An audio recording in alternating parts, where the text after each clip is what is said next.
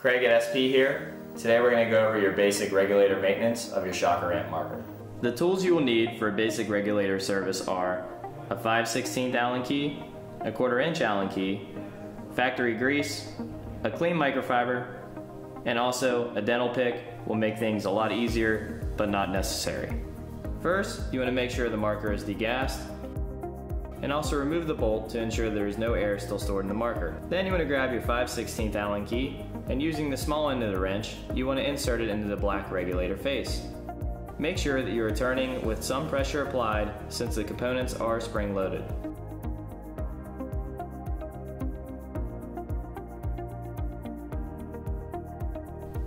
Then, once you have it fully turned out, you want to go ahead and flip the marker over and drop out the components.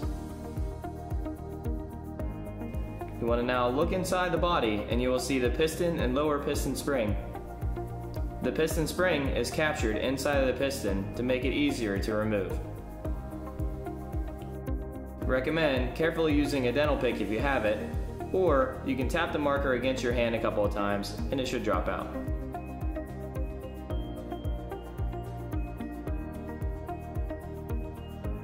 So you then have your regulator spring, and you then want to remove the regulator piston spring by just pulling out the piston base.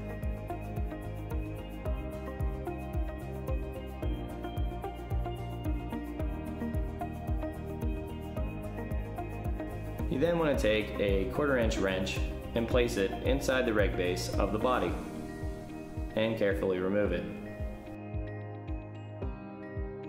To remove it, you want to use slight pressure while turning the Allen key. The reg base is not something you normally would have to service for general maintenance. However, for troubleshooting or annual maintenance, you may need to remove it. You then want to go ahead and grab your reg base again and clean off any debris or excess grease. You then want to put a generous amount of grease on these O-rings since this is not a commonly removed piece. Then take your 1/4 inch wrench and install the base back into the body. Carefully making sure that you push down and line it up correctly with the threads.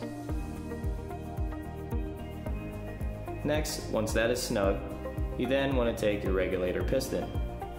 Go ahead and take a microfiber rag and clean it off. Also, you want to inspect your reg piston seat to make sure that there is no damage to the surface. Then lightly grease the O-ring on the piston, and you can put a small amount on the bottom O-ring to help with the install of the bottom spring. Then you want to install your lower piston spring by pushing it into the base of the piston.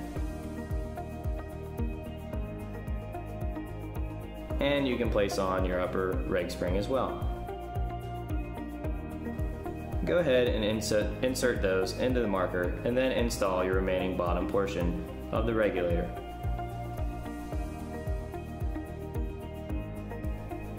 Once again, you want to use the short end of the Allen key when screwing it in and apply some pressure since it is spring loaded.